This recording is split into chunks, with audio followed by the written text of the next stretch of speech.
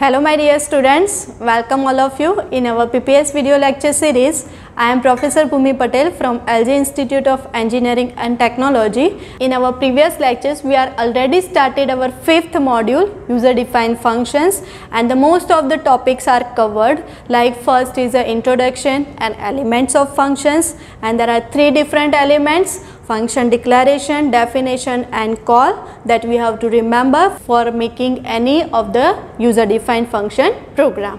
Second one is the different categories of function. So you can write program using different way, using 4 different category. Then third one is the parameter passing techniques, and now the fourth one that we are discussed today, that is storage class. So here there are 4 different storage class are there. First is a automatic, register, then third is a static variable, and fourth is a extern. These 4 categories are now depends on these 3 different terms. So first term is a scope, second is a visibility, and third is a lifetime. So scope, visibility and according to the lifetime, the 4 different storage class are there that we have seen in a first. Now start with the first, scope, and the definition is just like it is the region of program where the variable is actually available for use. So if you remember, in our program we are writing with opening brackets and end with a curly brackets close. Clear? So this is nothing but our area, and in which we are writing some declaration part of variable. Suppose I am writing like integer a, then a has an area between these 2 brackets, that is known as scope. Clear? So scope is of type 2, local and global. So if you are writing variable inside these 2 brackets, then it is known as local variable for that particular area. And when you are writing any variable outside of this area, outside of these brackets, that is possible in our global declaration sections that we are already discussed in our second module in a structure of C program, that is before the void main. Clear? So it is now becomes global variables. So the scope is 2 types, local and global. Then second is a visibility. Visibility means the accessibility of variable from the memory. So if the variable is available in a memory, then and then we can access it. Clear? And that we can say visible. Then third one is a lifetime. So the word is time. Time means the period during which our variable retains its value until the end of program. The meaning is what? If we are going outside of particular functions, then also that particular variable retains its value or destroy it. That depends on a lifetime of that particular variables. Clear? So this term you have to remember when you are using different storage class. The first one is a auto. So the full form is automatic, means when you are writing variable like integer a, then by default it is considered as a auto. So if you write like auto integer a or simple integer a, both are same, and the automatic variables are of type local variables and it assigned as a default storage class. Second is a register. Now when you are writing integer a, then it store the value of variable a in a memory, but when we are using register integer a, then the value of a will be now stored in a particular register instead of memory. Third is a static. Static means when the program is completed, then and then that particular variable value will be destroyed. Until the program stop, it retains its value, it does not destroy. That is the meaning of static. And last one is a extern. Extern means full form is external, means it is outside of it, and we can say like global variables. Clear? So let's understand first in a details the difference between local and global variables. So the local variables means inside particular function, and global means it is outside of all the function. Second difference is what? When we are writing like integer a in a void main and we are not assigned any value, then the default value of a will be considered as a garbage value, means any of the value like 25 or 65 or 2000, any. But when we are writing it in a global declarations integer a, then the default value for a global variable is 0 or it depends on a data type. Now the third difference is what? The use of local variable is advisable because it becomes easy to understand.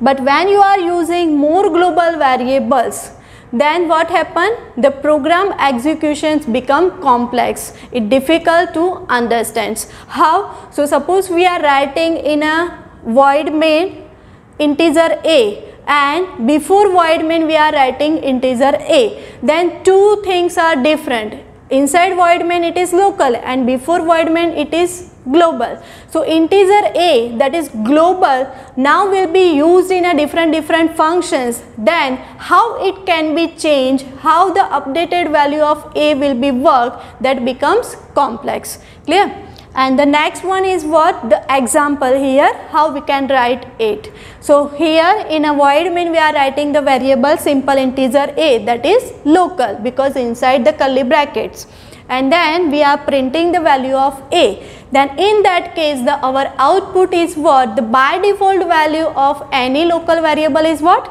Garbage. So just here something we are printing like 2, 5, 6, 7, 8. Now in a global variables we have to declare it in a before void main. So before void main we are writing like integer a, that is global variable, and inside void main we are printing the value of a. Then what happened? The output is just like a equals 0. Clear? So this is about local and global variable. Now move to our main topic, that is the difference between auto and static variables. Let's take one example here. The declaration part is first for a function test, that is void test. Inside void main we have to write function call, and here I am writing function call 3 times. After void main, now our function is just like void test. Inside it we are writing two storage class. First is a auto integer a equals 0, and second that is static integer b equals 0. And then we are increment the value of a and b by using operator a plus plus and b plus plus, and then we are printing the value of a and b. Now what is the output of this program? So first execute this program and first function call will be there like test. So our cursor move to the function definition test.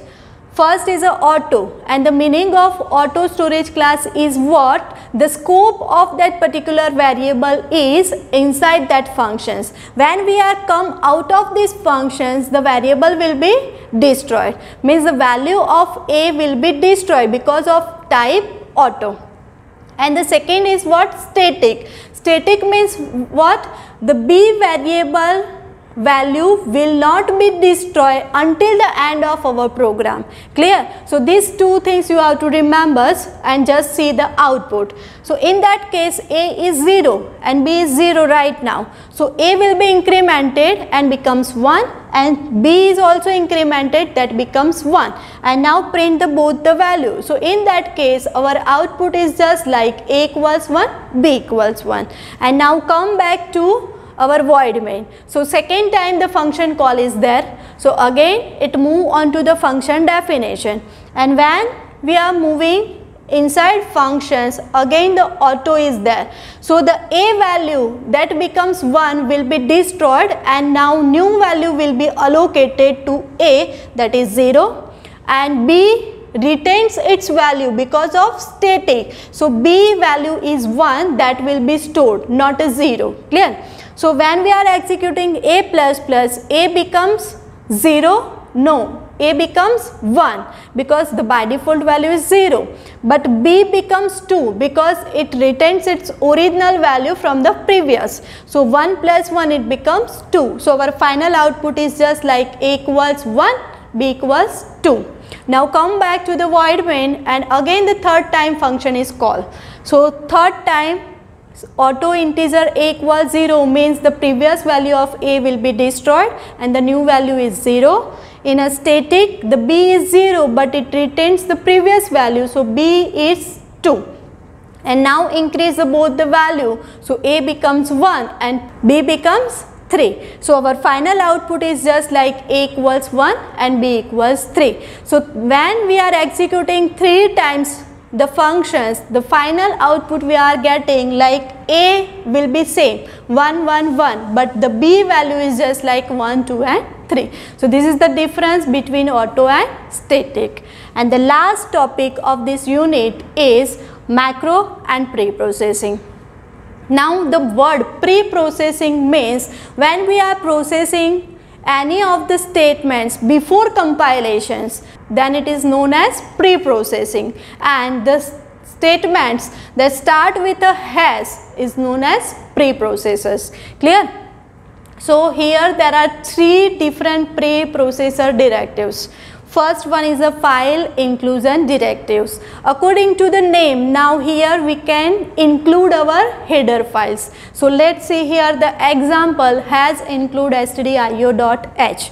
Second example has include string.h. Likewise that suppose you want to add mathematical function in your program, then you have to include the file like math.h. Clear? So this is what file inclusion directives. Second is a macro substitution directives. The word macro means what? It is nothing but the single line functions. When you are writing the logic of functions that we are already discussed in our previous video, how we can write the functions. So when you are putting the logic of function in a single statements, it is known as macro. And here I am taken the example like has defined pi 3.14 means when your value is fixed, constant, then you can also use macro. So when this statement is executed in your program, the pi value will be replaced with a 3.14. Clear? And second example is just like has defined max 100. So when your program has a word max, then it replaces the max with a 100. Clear? And the third one is a compiler control directives. The example is just like has if, has else. We are writing just if else, but when you are putting has sign, then it converted into the preprocessor. Clear? So this is about the macro and preprocessing. Here our module is completed. I hope you guys understand this concept very well. If you like this video, then thumbs up. If you think this video will help some of your friends, then do share this video with them. Also you can subscribe my channel, so when I upload new video, you get a notification. Thank you. If you have any doubt, feel free contact me.